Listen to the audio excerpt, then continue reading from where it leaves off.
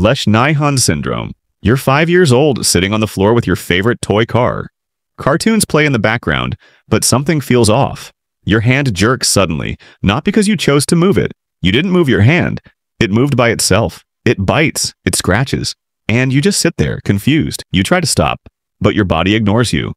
At first, your parents think it's frustration, or maybe just a phase, but deep down it doesn't feel like a tantrum. It feels like being trapped inside yourself. Eventually, after doctor visits and long silences, a name arrives: Lesch Syndrome. A missing enzyme disrupts your chemistry, lets uric acid pile up like static in a broken machine.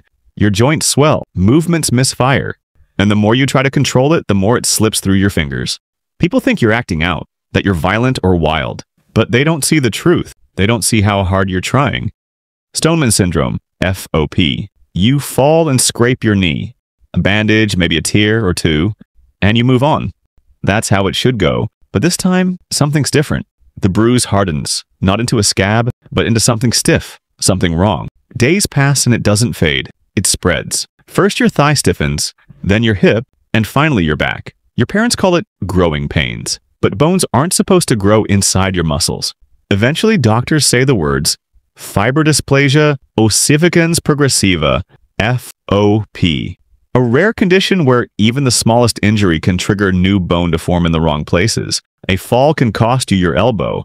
A simple injection can freeze your jaw. Bit by bit, your body becomes a cage of its own making. You stop running, then walking. Eventually, you learn to be still, not by choice but by survival. Myostatin-Related Hypertrophy. You've never lifted weights, never followed a workout plan, but by the time you're a toddler, your muscles are already defined, like someone sculpted you out of stone. It's not steroids, not superhuman effort. It's a rare mutation, like a disruption in the myostatin gene, the very thing that tells your body to stop building muscle. Without it, your muscles grow bigger, faster, and stronger, naturally. Doctors are fascinated. You run faster, jump higher, recover quicker. Your body is an efficiency machine, with strength that shouldn't exist at your age. But strength has layers. What looks like a blessing on the outside can bring challenges you never asked for. Extra muscle means extra weight, which can strain your joints as you age. And it's not just physical. People expect you to be invincible, to perform, to be extraordinary. Hypertrichosis.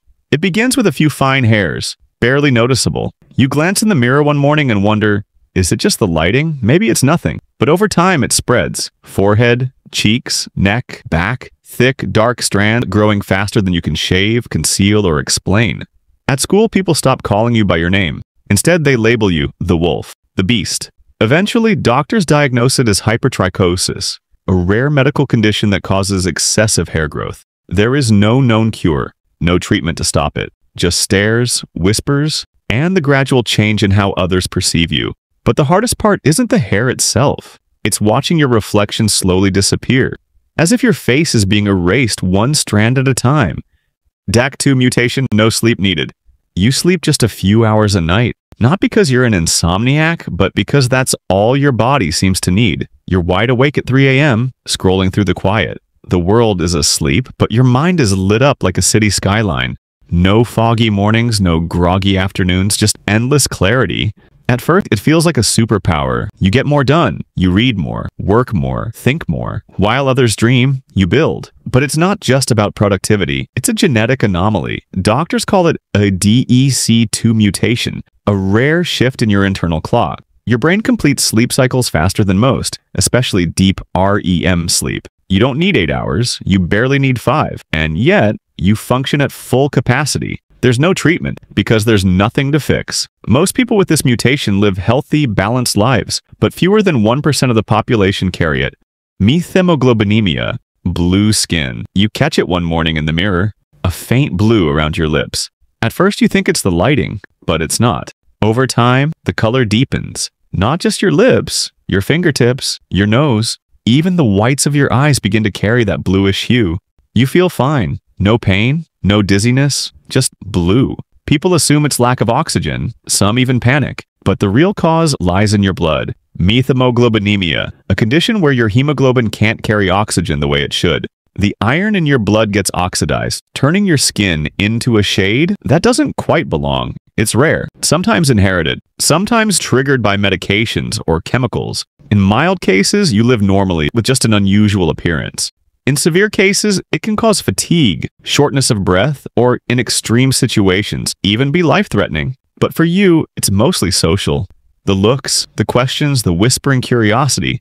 LRP5 mutation. As a kid, you never break a bone. Not when you fall off your bike, not when you crash into a wall, not even when you tumble down a flight of stairs. At first, it seems like a gift. They call you superhuman, but the truth is heavier, literally. A rare mutation in your LRP5 gene makes your bones 2 to 3 times denser than normal. They don't snap, they absorb. Your skeleton is like concrete, but strength like this comes with trade-offs.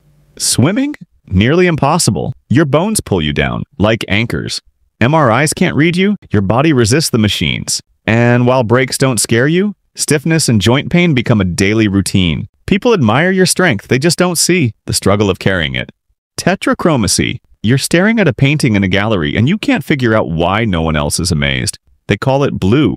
You see shades of sapphire, steel, storm, and midnight all bleeding into one another like a private spectrum only you can access. You notice mismatched fabrics, uneven lighting, subtle shadows that others walk past without a glance. Eventually, you learn it has a name, tetrachromacy, a rare genetic trait where your eyes carry 4 types of color receptors instead of the usual 3. Where others see one hue, you see dozens. Your world is sharper, richer, and louder.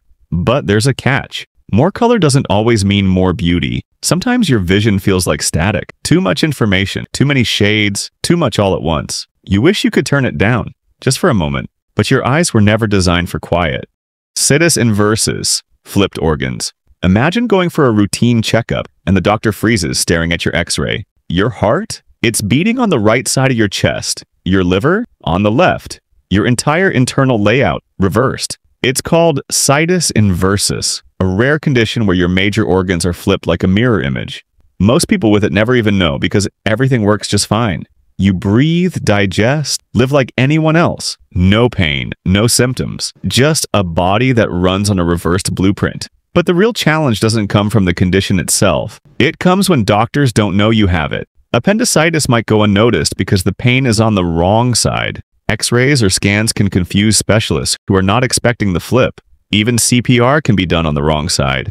Some people only discover they have situs inversus during surgeries or medical emergencies. It's not life-threatening on its own, but misunderstanding it can be.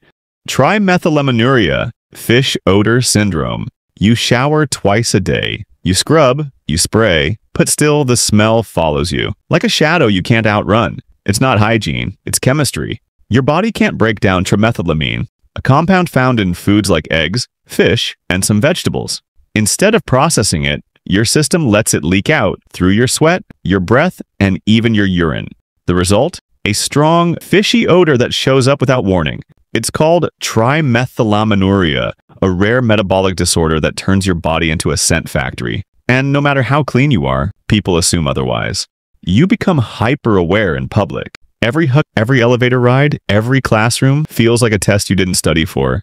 It is not painful, it is not deadly, but it is isolating in a way few things are. You start avoiding social events, talking less, laughing less, because you don't want to be remembered for something you can't control. You are not dirty. You are just living with a body that speaks louder than you do. Insensitivity to pain. You fall hard on the pavement. You get injured, but you do not cry. Not because you are brave, but because you did not feel it. It's not numbness, it is absence. Your body does not register pain at all. It is called congenital insensitivity to pain, a rare genetic condition where the nerves that carry pain signals just don't work. As a child, it feels like a superpower. No more scraped knees, no more tears after falling off a bike. But then you burn your hand on the stove and do not pull away. You break a bone and keep walking on it because the danger is not the injury, it's not knowing you are hurt. People with CIP often suffer severe wounds, joint damage, or infections simply because their body doesn't send warnings. There is no alarm system, just silence, even when things go wrong. Doctors monitor them constantly. Parents become full-time body inspectors, checking for swelling, bruising, and broken skin. EEC Syndrome. You are born with hands that do not quite look like everyone else's. Fingers fused together or maybe missing altogether. Feet shaped differently. Eyes that blink through dryness and light sensitivity. It is called EEC Syndrome, a rare genetic condition that alters how your skin, limbs, teeth, and nails develop. It does not just touch one part of you, it touches everything. Children with EEC often need multiple surgeries in their early life. Many also experience chronic dry eyes due to underdeveloped tear ducts, making blinking painful or blurry vision common.